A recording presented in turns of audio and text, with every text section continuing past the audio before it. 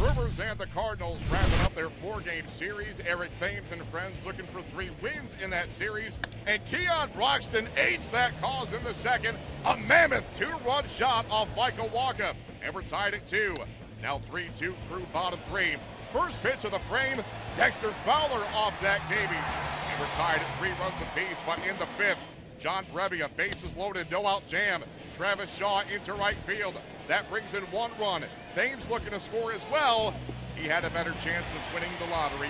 4-3 it stays. Bottom 5 now. Fowler again beats the shift. Second game-tying hit of the night. We're tied at 4.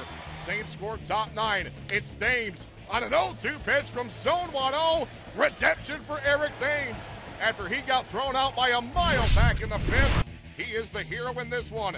The Brewers take down the Cardinals 6-4 as Thames belts his 9th go-ahead home run this season. That trails only George Springer and Jay Bruce for the big league lead. They have 10 apiece. The Brewers return home to host the Padres on Friday. The Redbirds travel to Baltimore.